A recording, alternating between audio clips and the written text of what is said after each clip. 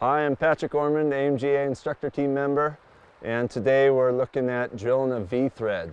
For this scenario, because I'm standing on flat ground, keep in mind that I'm not anchored in at all. So the first thing I want to do is find the best possible piece of ice. This is good here where we're well attached. It's got good consistent color to it. It's not white and aerated. And another nice feature of this is that it's a bit of a convexity. So that's going to allow me to drill the holes without having to clear a lot of ice to make room for the hangers. I'm going to use my longest screw. It's a 21 centimeter. And this is just going straight in.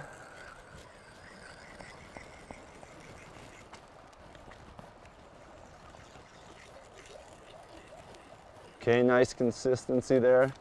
So I drill that all the way in. As I'm cleaning the screw, I'm going to make sure to keep any ice that's coming out of the hole clear.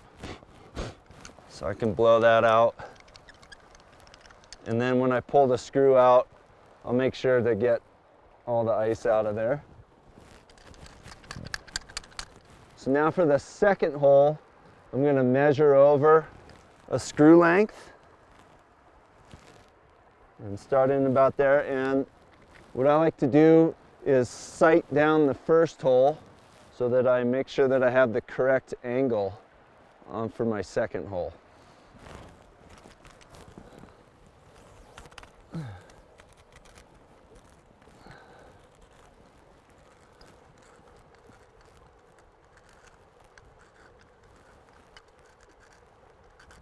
So it should be pretty good. If I need to change it, I can lever on the screw up or down, but I look pretty well lined up.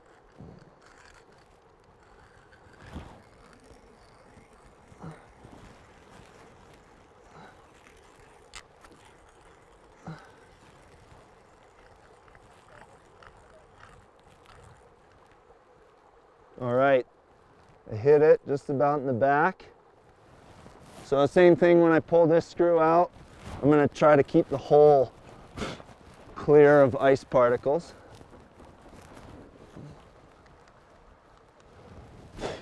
And carefully take this out.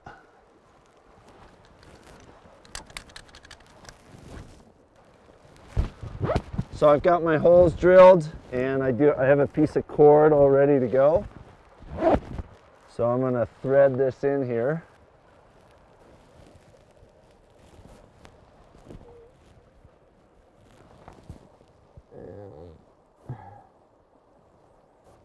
There we go. Got that.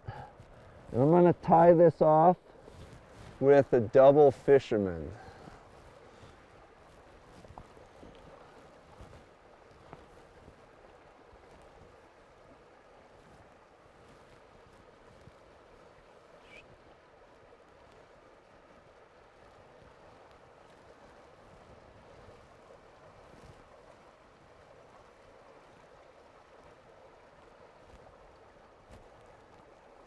Okay, looks good. So now I can thread my rope. Keep in mind that I don't have any metal on here, no quick link or carabiner, so I'm rope on cord. This is kind of a one-time use thing. And if you find an existing thread that you're going to plan on using, make sure that you can examine the whole thing. Okay, if you see any wear marks, burn marks, you're going to be better off just building a new thread. Remember to tie knots in the end of your ropes. This is barrel knot there. All right, and then I can thread it through to the middle. Get to my middle mark. And then the last thing I want to do is back this up. And I'll test it before I wrap. I want to back up the rope rather than the cord. So I'm going to use my locking quick draw here. Clip that in. And ideally, the backup has no slack in it. but it's not taking any weight. I want to make sure that I'm testing my V-thread. So I can measure over, figure out about where I need to be. Lock those. And that's about perfect there. It's not taking weight. That's our V-thread. So most of the time now, when I drill a V-thread, I'm not leaving cord anymore. I'm just threading the rope directly through the holes. This is great because there's no trash to melt out in the spring, and I'm not worried about using an old thread that may be burned through partially. So rope, twin, half, single, they all feed well. About the only time that I don't do it is really cold temperatures, like negative temperatures, and with wet ice.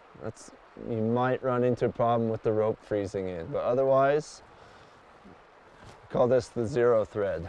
It's nice when doing a zero thread to have a V-thread tool without a hook so that it's not snagging the sheath of the rope and tearing that up. It can be a little harder to pull the rope through, but the end savings of not leaving cord is worth that trouble. Okay, remember to put knots in the end of the rope, close the system. And I'll feed through to my middle mark.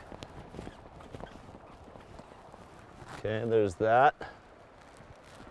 I'm gonna back this up just like I did with the cord. So I'll clip my locker draw in and measure. Remember, I don't want this taking weight, but I don't want slack in the system. So somewhere in here.